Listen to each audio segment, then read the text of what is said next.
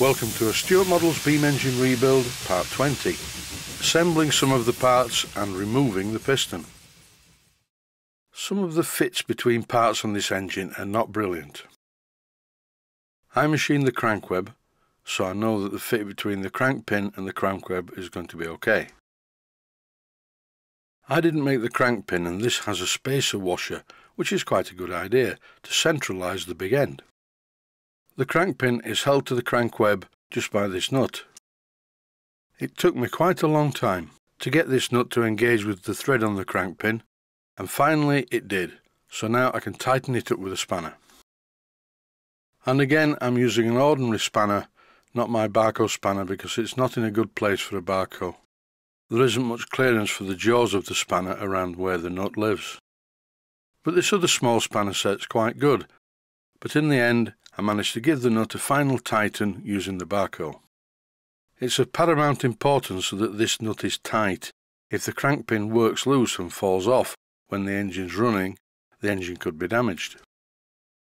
And now for the very first time, live as you see it on the camera, I didn't try it first and then video it. This is just as I'm doing the job as with everything else. I'm attempting to turn over the engine manually, but there's a problem. As I rotate the flywheel and the beam lifts, the piston hits the top cylinder cover on the inside. Also, if you look carefully, the Watt's parallel motion is a little bit on the tight side. The entablature is moving at both sides as I move the piston up and down. I will have to rectify this, but not just yet. I'm concentrating on the position of the piston in the cylinder. On the end of the piston rod is a fitting that connects to the Watt's parallel motion, and I'm able to screw the piston rod in and out of this fitting until I get it in the right position so the engine goes all the way over. The problem is I'm not very happy with the amount of the piston rod that's coming out of the fitting. The end of the piston rod is threaded 2BA. This screws into the fitting, and to be perfectly honest, I think it's just about to unscrew from the fitting. Anyway, I'll tighten the nut and see whether I can get it to work. Yes, and now the piston goes up and down, but there's far too much of the piston rod sticking out of the top fitting. It looks like there's only a couple of threads actually engaging with the fitting. And mechanically speaking, this is not good. When I turn over the flywheel like this, it seems to be running quite free, but I can feel one or two tight spots. Most of these tight spots are nothing to do with the flywheel or the connecting rod. They feel to be more to do with the Watt's parallel motion. I'll leave it for now, but it does need some attention. Quite apart from the rounded lock nut, and no, I haven't done that, I do not like how much thread sticks out. And after 1.5 more turns of the piston rod, it fell out of the fitting. So, what's the plan? Well, in my book there's only one plan: make a new piston and piston rod and throw the other one in the bin. In this clip I'm removing the nuts from around the cylinder cover. I loosened them with a small spanner, and here I'm removing them using this very small and very useful small socket. And in no time at all, the nuts are all removed. To break the seal, as usual, I'm using a Stanley knife blade. After which the cylinder cover comes away quite cleanly.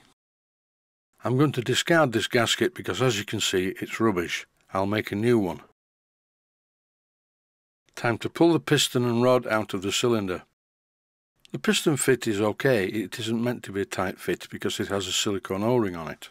When I measured the piston size with a micrometer, it's about 2 thou under size. The silicone piston ring does the rest. It's a good seal. In the next episode I'll be making a complete new piston. This one is unserviceable. To show that the engine is fairly free, I turn it over by hand like this. It's a bit like a sewing machine treadle. But apart from some tight spots, it runs okay. This shot is a bit out of sequence, but as you can see, the position of the lock nut didn't leave many threads to engage the fitting, where the piston rod meets the Watt's parallel motion. The end of the piston rod is reduced to fit into a small hole in the piston, and only the end of the reduced part of the rod is threaded to take this lock nut. I'm going to dismantle it so you can see how it's put together. To do this, I'm clamping the rod in a tailstock chuck. Then I can use my trusty Barco spanner to remove the lock nut, and here's the piston sat on the bench. When I make a new piston and rod assembly for the engine, I'm not going to make it this way at all. I'll show that in the next episode, but for now, thanks for watching, and I hope you found it useful. Please take the time to visit my Mainsteam Models website. Click on the section of the website that says Video Playlists. And by doing that, you will find it very easy to find other videos that you may like to watch.